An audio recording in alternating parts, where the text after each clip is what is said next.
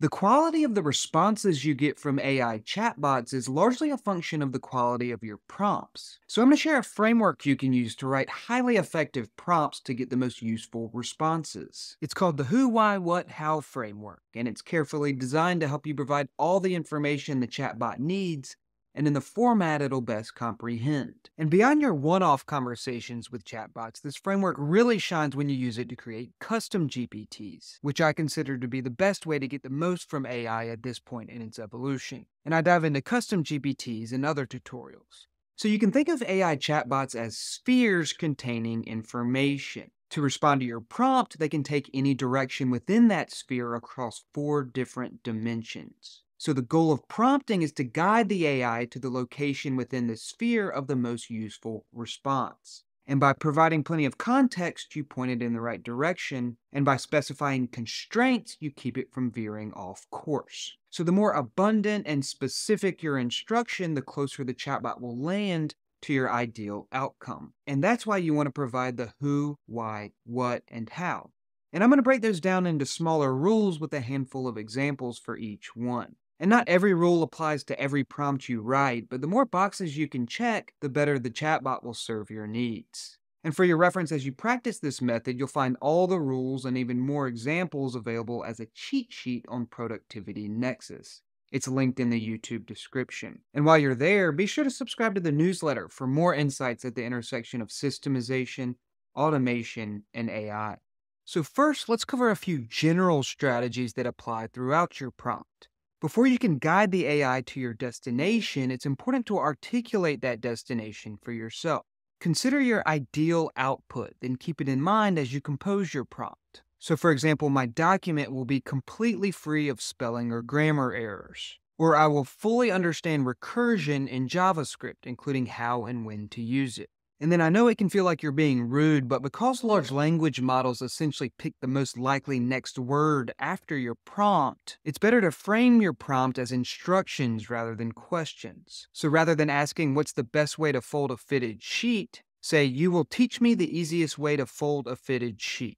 And then AIs will understand your prompts better if you break them into labeled sections. And the best way to do that is using what's called the XML syntax. So mark the beginning of a section by placing its label within angled brackets. And then close the section the same way but with a forward slash or the word end before the label. And this is especially important when providing material for the bot to reference, like the content it's correcting or examples to follow. Now let's get into the who, why, what, how. For the who, you assign roles to the bot, yourself, and possibly the audience of the generated content. And the bot's role is most important. You should begin almost every prompt by assigning the bot a role. Be specific and include qualifiers for the context within the role. So that could be, you're a modern marketing and branding professional within the tech industry. You're hip and original, and never generic or cliche. Or you're a lawyer specializing in the needs of individual business owners and independent contractors. And then in many cases, it's also helpful to give yourself a role. In a sense, the chatbot is your assistant, so explain the context in which it's assisting you. So you could say, I'm an intermediate JavaScript developer honing my skills as I build applications through experimentation. Or I'm a tech entrepreneur with a new business idea. And then if the chatbot's generated content is intended for an audience other than yourself, describe that audience. So that could be ambitious business professionals aiming to leverage modern digital tools to increase efficiency and productivity. They use apps well, but they can't code. They have no understanding of the technologies behind the apps they use. Or the audience could be new mothers concerned about the impact of emerging technologies on their children, like social media and AI. And then the why is your ultimate objective. You can add helpful context by first explaining the problem you need to resolve. Why are you seeking support from the chatbot? You can build on the role that you assigned yourself. So that could be, I'm struggling to grasp the concept of recursion in JavaScript. Or I have a coworker who repeatedly misses deadlines and delays communication at the expense of our client relationships. And then share with the bot that ideal outcome you defined before beginning your prompt. So that could take the form of, you will help me fully understand recursion in JavaScript, including how to use it and when it's useful. Or you will draft an email that conveys my frustration in a way that's respectful, uplifting, and positive for my relationship with my coworker. And then you want to tell the bot what it will be generating in terms of its format and composition. Describe the look and feel of the response you're seeking, like its length, layout, and tone. And here it's especially important to include examples. You can attach files or use that XML syntax. So for length, you could say it should be between 500 and 600 words. Your minimum is 500 words. Your maximum is 600 words. And for tone, you could say, write in the style of Ernest Hemingway. It's marked by simplicity and brevity. Reference the attached examples. And for format, you could say, format your response as a bullet list. Each bullet will comprise a maximum of 3 sentences. And then lastly, tell the bot how to approach your request. Prescribe a method and supply resources for it to reference. So these AI chatbots will interpret your requests more accurately if you break them into a sequence of smaller steps. So for a decision-making prompt, that could be clearly state the decision to be made, list the options or choices available, outline the criteria for evaluating each option, compare the options against the criteria using a table format, and then select the best option and explain the reasoning behind the choice.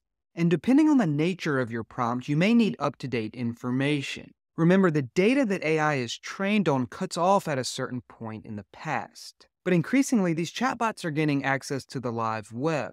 And sometimes they'll search automatically, but if you know you need live information, it's helpful to request it explicitly in your prompt. And then at the end, you want to supply those resources you've asked the chatbot to reference. That could be the content it's analyzing or examples to inspire the composition of the output. You can attach the content or paste it within those XML tags. And after the bot's initial response, you'll almost always want to refine it through follow-up requests. And if you ask it to review its response on its own to identify and correct any mistakes, in many cases it'll make corrections. And just as commonly, you'll spot errors yourself or want to make a correction or qualification to your request. And in some cases, it's better to edit the original prompt with your qualified instruction than have the bot regenerate its response, rather than adding to the conversation. That keeps the unwanted response out of the conversation history. So to come up with example prompts that utilize this framework, I fed it to ChatGPT, Gemini, and Claude. And their responses were spot on, so I'll read a short one here, but be sure to visit the post on Productivity Nexus to see them all for inspiring your own prompts as you practice the framework. So this one from ChatGPT says, you are a professional presentation designer who excels at creating visually compelling and persuasive slides for corporate audiences. I'm a business analyst preparing a presentation for executives on our department's quarterly performance and future goals. And the audience consists of C-level executives who value data-driven insights and concise visuals. The problem is that I need to present our performance highlights and strategic priorities in a way that's impactful and easy to follow, but I'm struggling to organize my content effectively. Your goal is to outline the slide deck structure for a 10-minute presentation. Create an outline for a slide deck with 8 to 10 slides, including a title slide, an executive summary, key achievements, challenges faced, proposed solutions, future goals, a budget overview, and a conclusion. The outline should include a brief description of the content for each slide. Start by identifying the main message for each slide. Provide suggestions for visuals or charts where appropriate, and end with recommendations for a compelling closing statement.